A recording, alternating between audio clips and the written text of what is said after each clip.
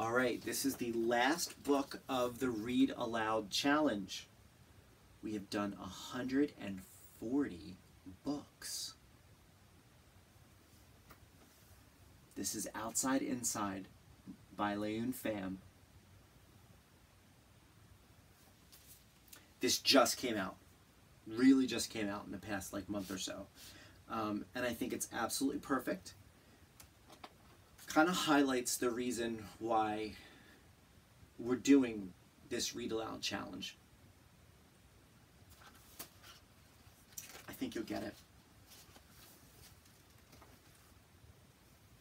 Something strange happened on an unremarkable day just before the season changed.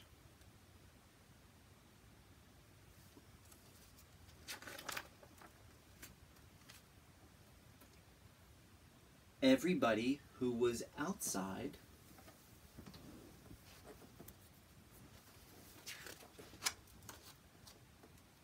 went inside.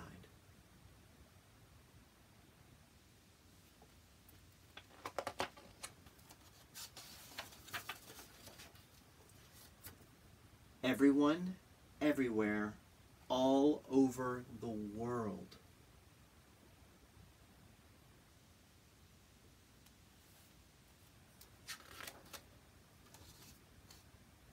Everyone just went inside, shut their doors, and waited.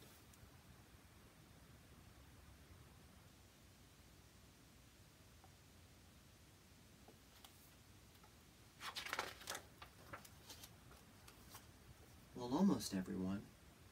Some people needed to be.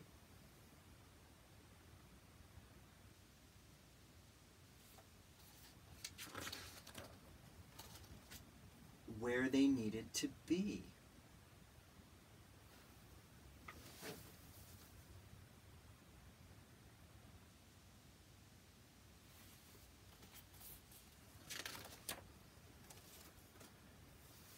Outside, the sky was quiet, but the wind still blew, and birds kept singing, raccoons came out, and squirrels played in the streets. But the cars stayed away.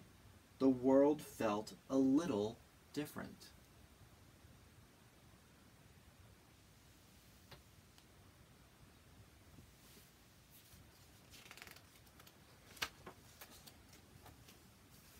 Inside, we baked and cooked, made music and watched TV. We read and played games. Some of us worked a little, some of us worked a lot, and some of us couldn't work at all. We all felt a little different.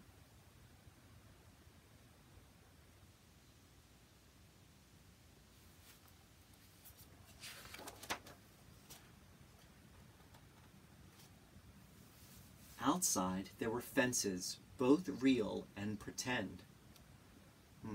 Pretend fence. Maybe that 6 feet of distance we were all practicing. Swings sat still and slides were lonely. Bells didn't ring and halls were empty. We had birthdays without parties, shared words without sounds, and reached each other without touching. The world was changing a tiny bit outside. Birthday parade, signs.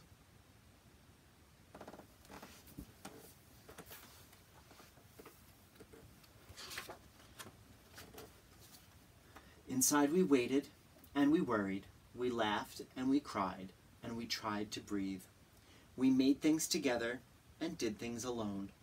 We hoped and prayed and wished. We were all changing a tiny bit inside.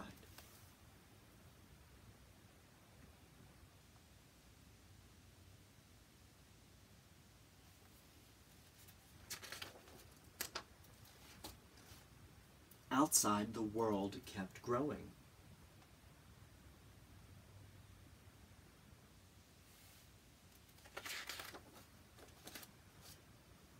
Inside, we kept growing too.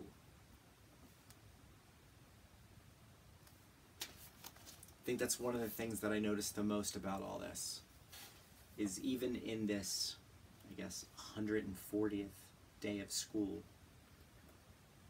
I noticed notice kids getting so much taller.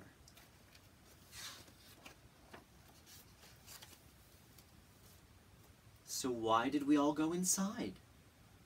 Well,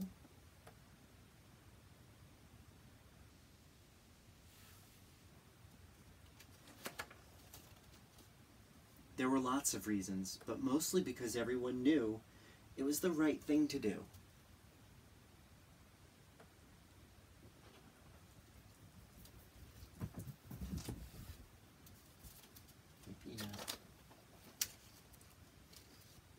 On the outside, we are all different.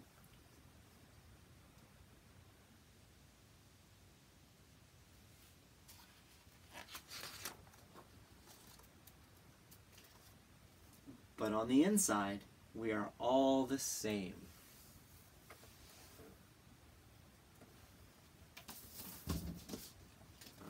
So, remember last week when we read Love is Powerful? That was illustrated by Luann Pham, and this book is by Luann Pham. The hearts are the same.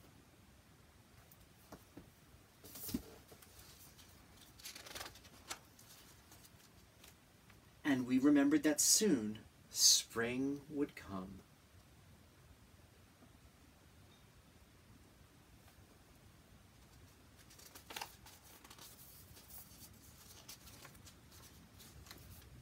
Inside.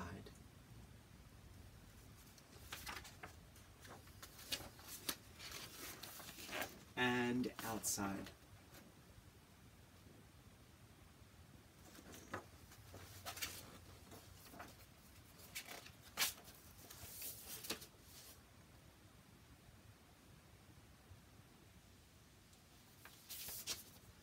Love the back of this.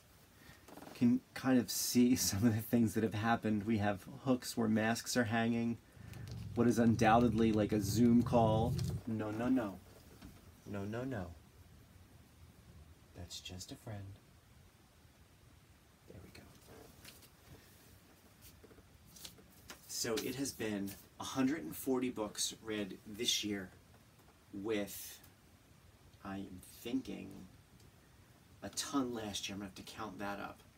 I'm thinking we're at about 200 read-alouds so far since all of this started last March. In fact, I know that's probably where we're at. We're probably right at 200. So thank you, thank you. It's the end of the Read Aloud Challenge, but the read-alouds are going to continue because it's something that I hope you all enjoy.